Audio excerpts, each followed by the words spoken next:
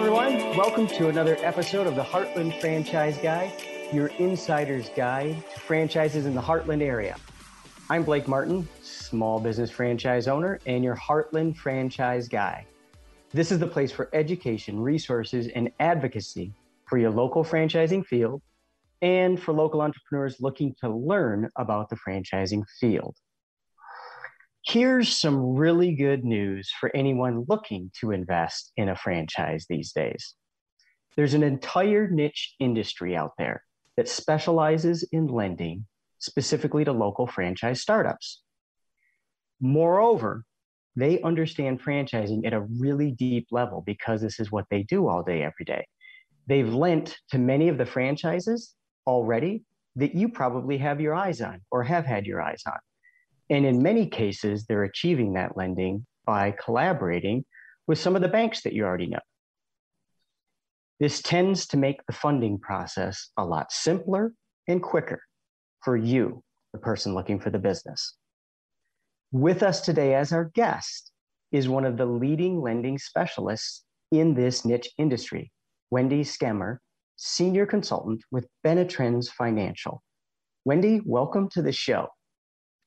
Thank you, Blake. It's a pleasure to join you and share all my knowledge on franchise financing with your group. Well, we appreciate it. It's good to have you along for the ride. So let's jump right into it because there is a lot of ground that we can cover in this. It seems like every time we have conversations, there's another wrinkle to this, another piece of the field that you're in and the organization that you're a part of. But for starters, speaking of your organization, so your company, Benetrends Financial, was actually founded by and is still run by an ERISA attorney back like in the 1980s, right? Exactly right, because we were so young then, but Benetrends was not. We were founded in the early 1980s. Leonard Fisher is the ERISA tax attorney who pioneered this program and has been helping folks fund their businesses in a very smart way ever since. Still very active here with Benetrends, and actually just published a great book called Make It Rain. Great tool for new entrepreneurs and existing entrepreneurs. Make sure we think about all the basics that can help folks become successful after they find themselves in business for themselves. Got it. So the book is Make It Rain by Len Fisher. Correct. Good to know. All right. So if anybody misses anything during this podcast, we can probably pick up on some of it in that book. Absolutely. Absolutely. And so do you want me to just quickly go into what we do here at Benetrends? A lot of folks look at us and wonder, you're a full service retirement planning company. How are you a lending broker? Where do you fit in? Yep, please do. Go ahead. So we're a full service retirement planning company. And why that's important is because we're not just here for the beginning when we help you get your franchisees funded. We're here for the life of their business and after, because that's when we build generational wealth and really protect wealth. Our goal as a lending broker is to help your franchisees find the appropriate tool to fund their business. And sometimes it's a couple different ways that maybe you're thinking outside of the traditional lending box. I always like to say when I go to buy a house, I'm always going to think about a mortgage. It's just a natural progression to go to the mortgage broker and get an idea of what funding I would have available to me or pre-qualify for in the world of going to find a house. And usually, for example, a real estate agent or broker is not willing to kind of show me neighborhoods until they understand that I understand what I can afford, because I want to make sure that I'm looking at houses that are in my budget. And I feel like the same thing with businesses. So what we do as a lending broker is look at a candidate's strengths and what they bring to the table. Are they working? Are they not working? What assets do they have? What debt do they have? What debt flavor do they have? And we help match them with the appropriate funding resource, whether it's debt, or whether there's a way to potentially use their retirement funds without tax or penalty. There's a research process that goes into it to try and figure out the best way to get them from A to Z without missing a beat. Because a lot of folks think I just get a small business loan, Blake, and we know that there's a variety of ways that folks can get to that goal. And maybe small business loan is a part of that process. So I want to go back to that piece on the rollover of the retirement funds in a second, because that's one that I get a lot of questions about. But backing up a little bit further, you were drawing the analogy of when you go to get a house, one of the first things you should do is go to a mortgage specialist to see, what's the pond I'm fishing in, right? Am I fishing in the right pond? And you're saying that what you provide is similar, a pre-qualification per se, for somebody that's looking for a small business. Exactly right. And so a good first step as you're starting this journey is to just see, what do you pre-qualify for? Whether you're thinking you're going to need a loan or not, I think it's important to know your options. And what happens often is, just like when you pre-qualify for a house, sometimes you might be quite surprised what you can afford and the way to get there. I've had calls in the last couple of days, especially, it seems like, where folks start off the call thinking they're one territory or they're one unit. And when we start to talk about getting pre-qualified and seeing what they're eligible for, boy, they find out they're eligible for, in a lot of cases, for a larger project that they ideally wanted but didn't necessarily think that they could afford. So we do provide, without hitting your credit, which I think is really important, no cost, no obligation, we can pre-qualify candidates without going to a bank, just as a soft visit to their financials to see, just like that first step with the mortgage broker, what lane should I be shopping in? Can I afford multi-unit? And just to make sure that when they come back to you, Blake, and they want to start the journey of doing their due diligence and finding the right opportunity, they're comfortable with funding before they even start looking. Gotcha. So I don't mean to sound like a pessimist here, but if you're not charging for this, is this actually a credible pre-qualification that you're providing to people? It is. I mean, in the last 10 years that I've been here, 97% of my pre-quals have gotten funded. Those are that other 3%. That means we believed we found that we could find them a bank, and either we couldn't, maybe we were mistaken, or things change. So what's important, because I'm not the bank, your client will never pay for my services to get them a loan and not get a loan. So if they pay our consulting fee, okay, which is, just to put it out there, 2% of the loan amount, up to $2,500. If they get to that point and they pay us and we're trying to find them a loan, and for whatever reason something changes, that client will be made whole. They will get every cent back. And that's the benefit of coming to Benetrends versus going directly to a lender. So we're talking specifically about SBA loans here, right? So yes, you'll go out and shop multiple lenders, multiple banks to find the best deal. And that's what you're doing when you're getting these pre-qualifications. So then if after somebody decides, yeah, I do want to utilize you because I found a business I want to invest in, and they pay you that one-time fee, if you can't find them the same or better loan than what you put in writing to them before, you'll give them all that money back. Exactly right. Exactly okay. Right. And of course, the goal is to get them a loan. But if things happen or for whatever reason we can't deliver, they will not be out a cent on the SBA side. So if you send me somebody, I usually recommend in that first conversation that we get pre-qualified for a loan. Sure. Why not if there's no charge for it? No charge. They run their credit. They provide some information for me. It's a very quick turnaround, so they're not waiting to hear 24 to 48 hours. They'll get a formal pre-qualification saying, based on the information you provided, here's the most or your buying power. You can afford a project up to $500,000, for example. Okay. They want to move forward. That's when we charge a fee, and that's when we help them package the loan. They're never on their own. We don't just say, here, go give us all your tax returns and fill out your forms. We're holding their hand through the whole process. Then we shop the loan. Hopefully we get them a loan and help them through closing. To your point, if for whatever reason that lender, we're not able to deliver that same offering, they would get back every cent. Of course, The goal is to always deliver the goods. And I guess what you're kind of doing is and the banks know this, the banks that I imagine you work with more than 2 or 3 banks, right? Mm-hmm. And they know that they're competing with each other to get this loan.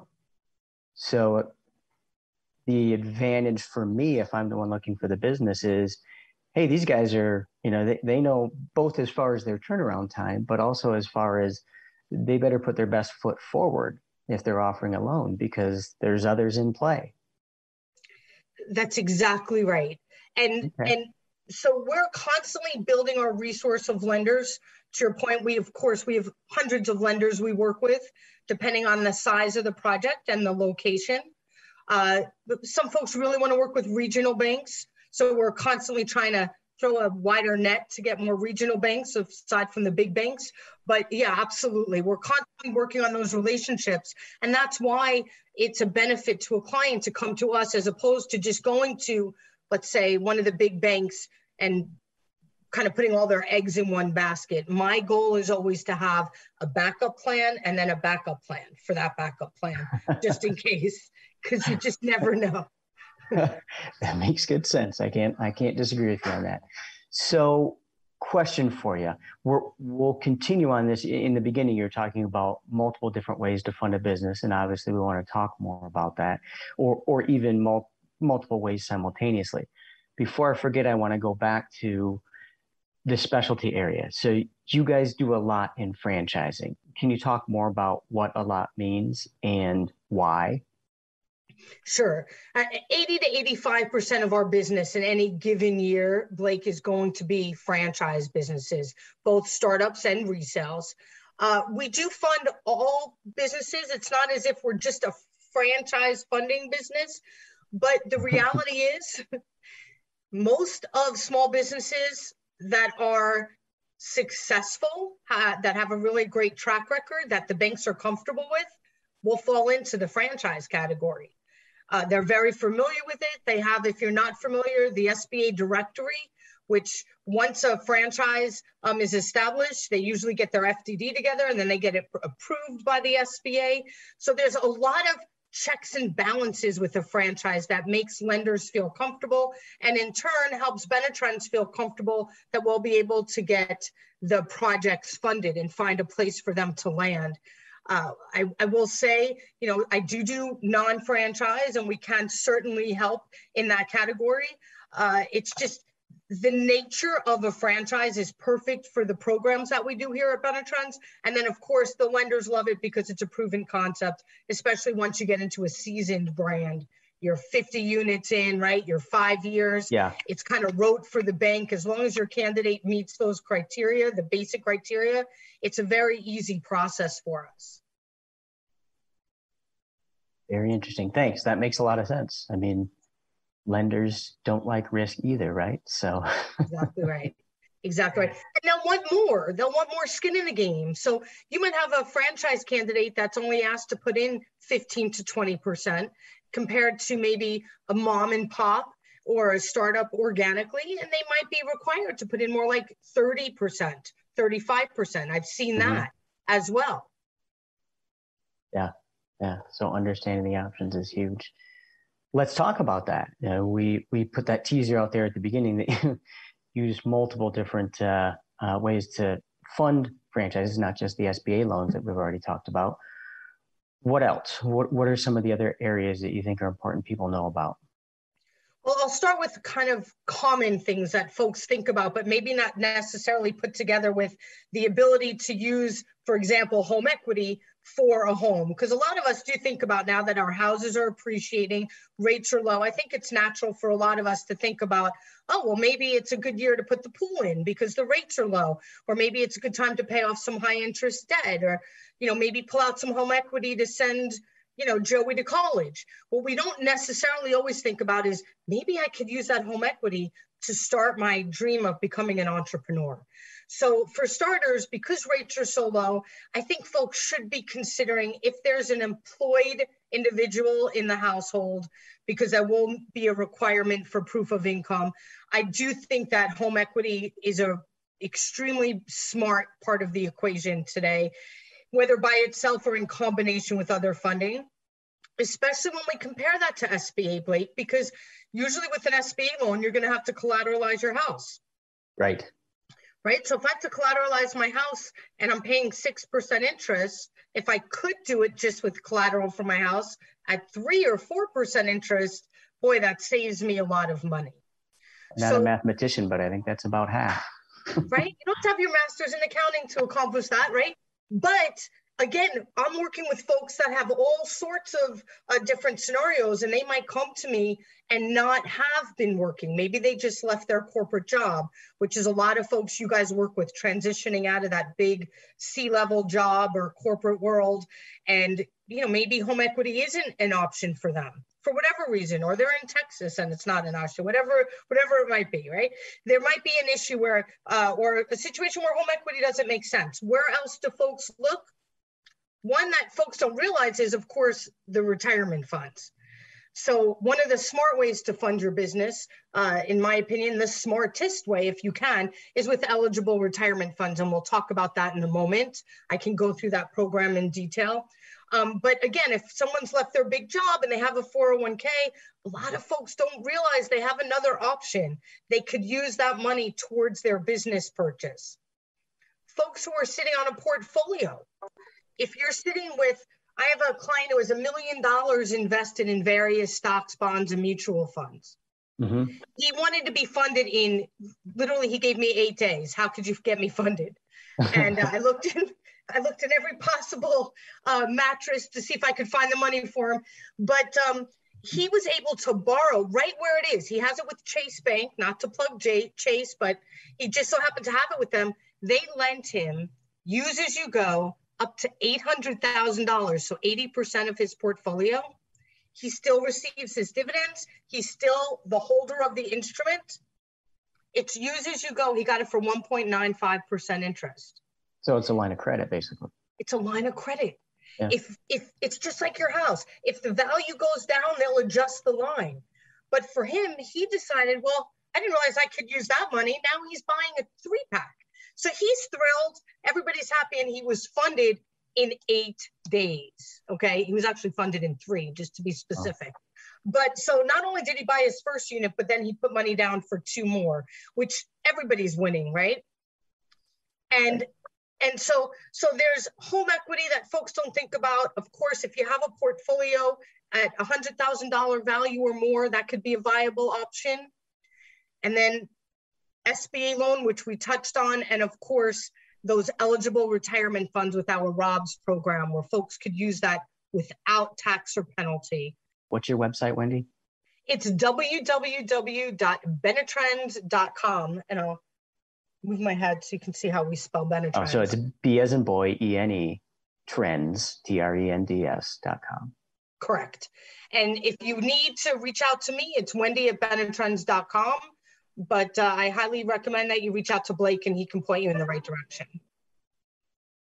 Well, we're going to wrap it up with that. Obviously, there's a lot more we can dig into this. Maybe we need to have another episode with you, Wendy. But I want to thank you for your time today, Wendy Skemer, Senior Consultant with Benetrends Financial. We appreciate your insights and probably created a lot of questions for folks.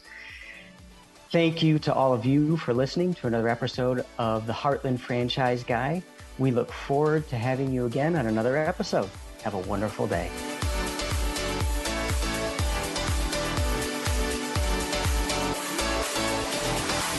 A Hurrdat Media Production.